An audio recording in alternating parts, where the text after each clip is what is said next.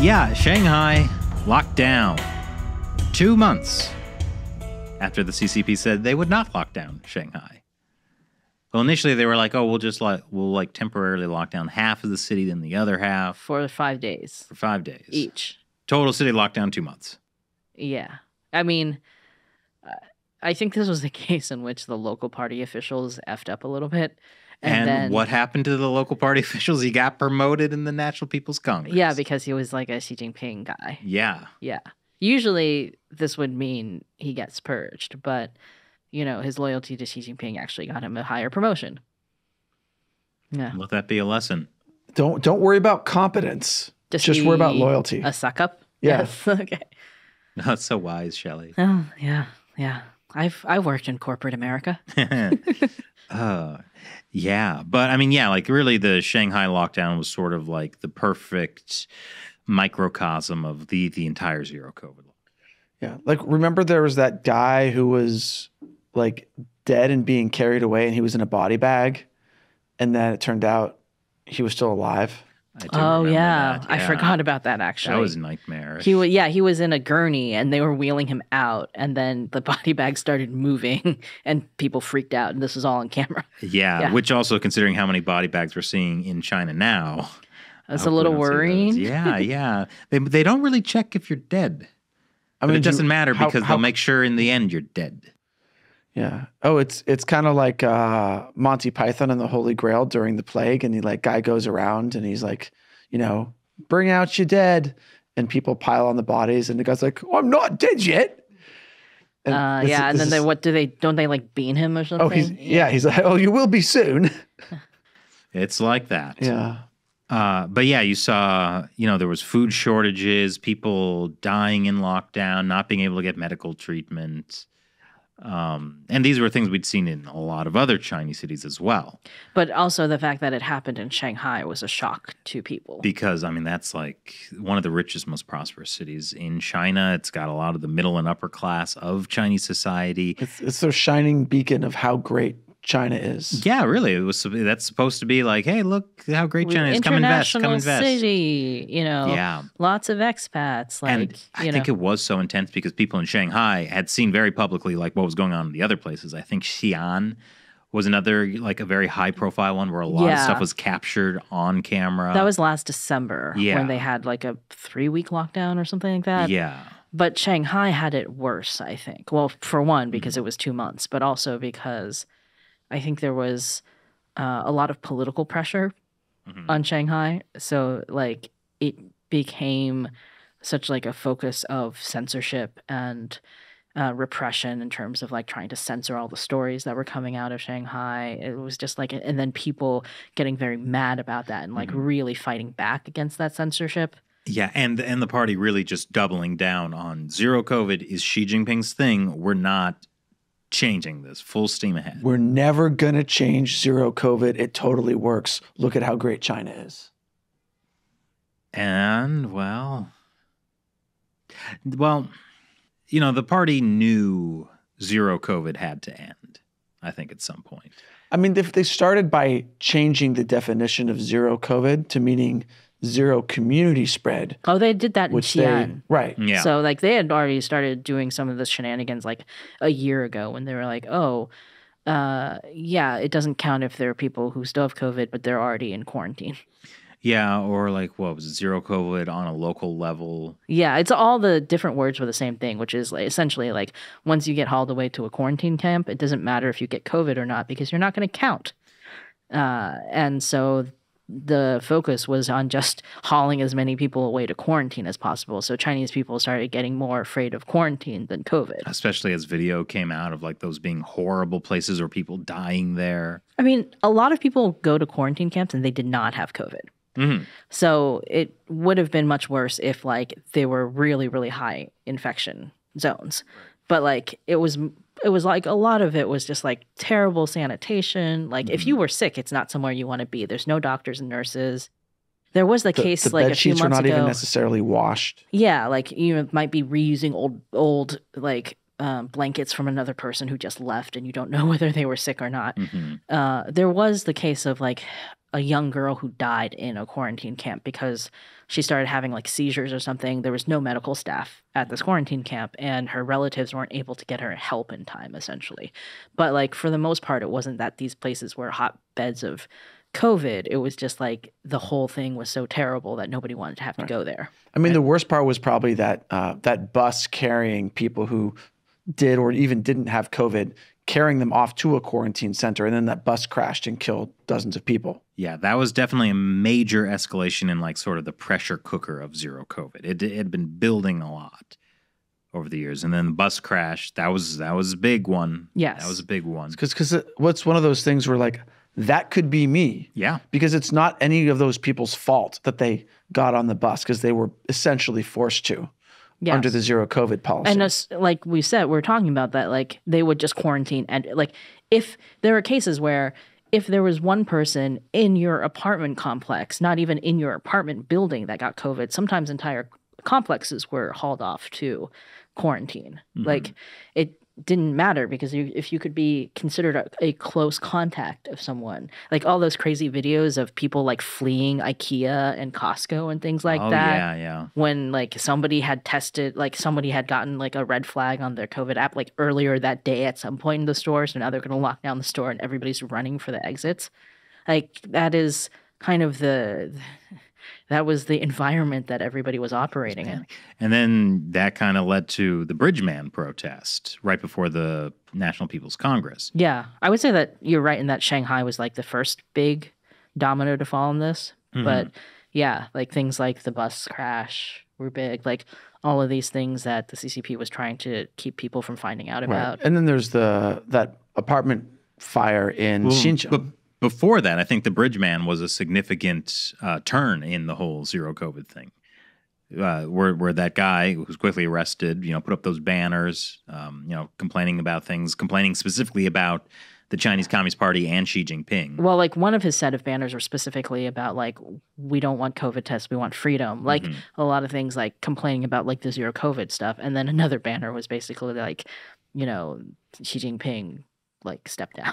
Yeah. Essentially. And then that message was, repeated throughout China. People were scrawling it in bathrooms, and it became known as like the toilet revolution, since bathrooms are the only place in China where there are no surveillance cameras yet.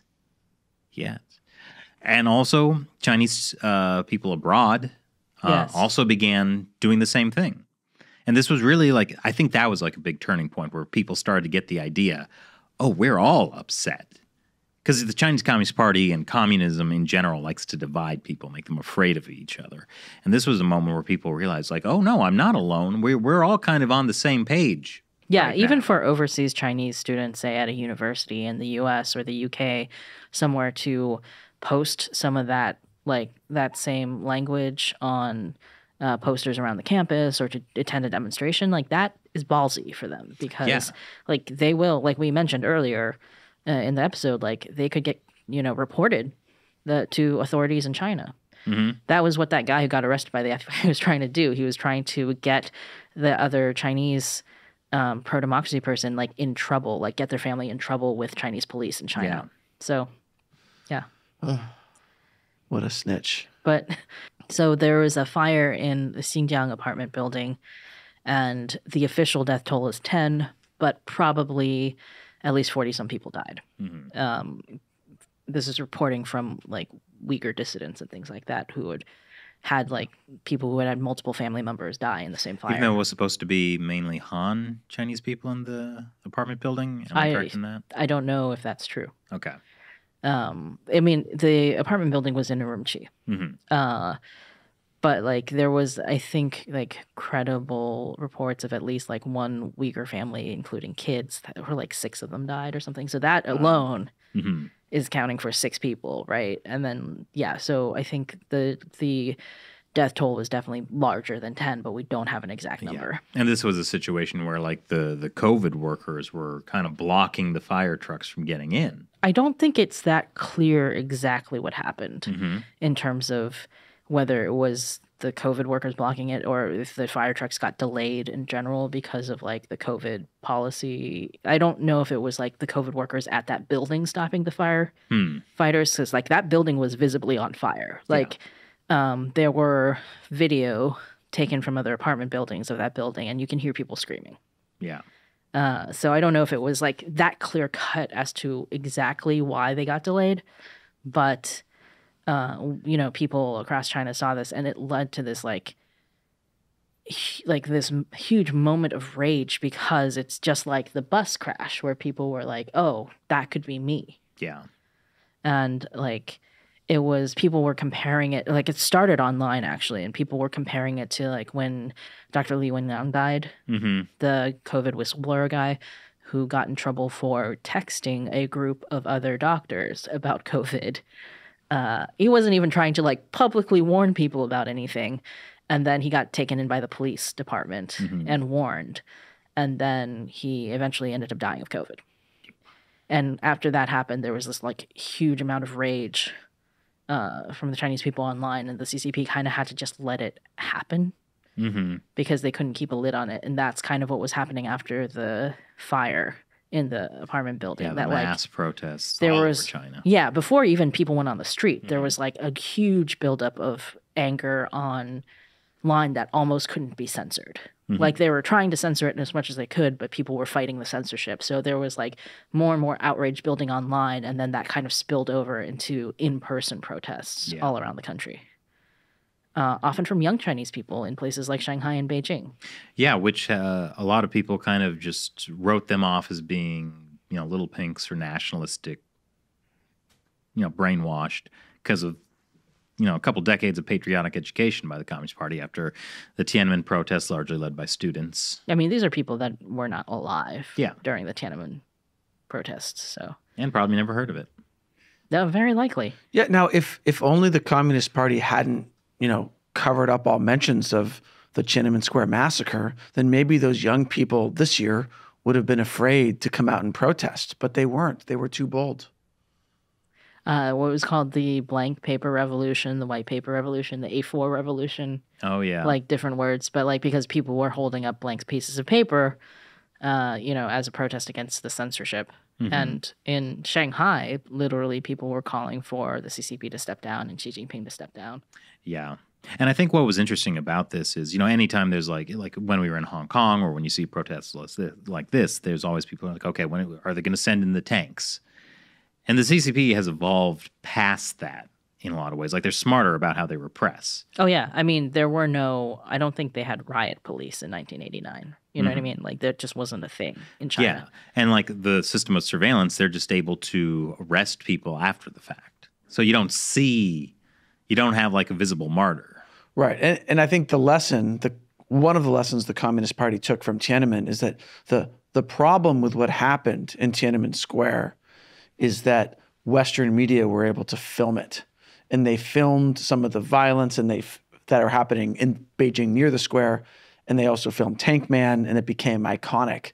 And now everyone's got their, mobile phones shooting video. And so like it's so easy for one, too violent move by the CCP or by the police to become this video of a martyr or to have this big international impact. So the trick is to not let things escalate to the point where people are able to get video of it and post it online. I mean, I think Chinese people also understand the power of a video, right? Which is why so many people, like they're always filming. Like you always see, whenever there's a protest, you see everybody with their phones up because everybody knows that like, okay, you have to record it so that people know this happened. And this was happening also when people were getting hauled away to quarantine and stuff like that. They would be posting videos of like the terrible quarantine conditions and being like, please let other people know about this. Like, like they understand that video is incredibly powerful for,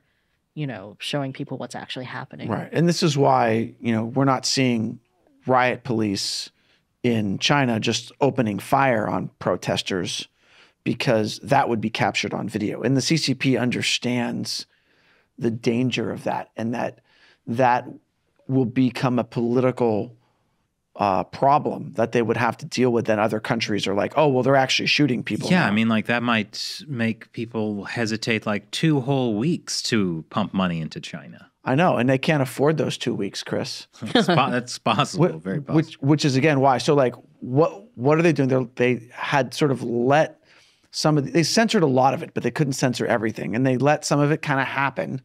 But then afterwards, they were doing things like, tracking down using, people's cell phone GPS or surveillance with face recognition. They were tracking down people who were at the protest, and they would do things like threaten them or invite them to the police station to discuss things, or even arresting them. But they don't even have to necessarily do that, because people get the idea that like they'd been to one protest. They thought that they were anonymous because they were wearing a mask and maybe even a hat. But the fact is the CCP knew they were there, and basically was like, yeah, if you do this again, it's going to be big trouble. So that's terrifying. And in many ways, it's more terrifying than going to a protest where, your chances of being shot are 1 in 1,000. And if you're not one of those people, you can get away. Right. But in this case, no matter what, like, you're never going to get away because they know you were there. And also, like, instead of being tied to a group of people, it also, once again, isolates people.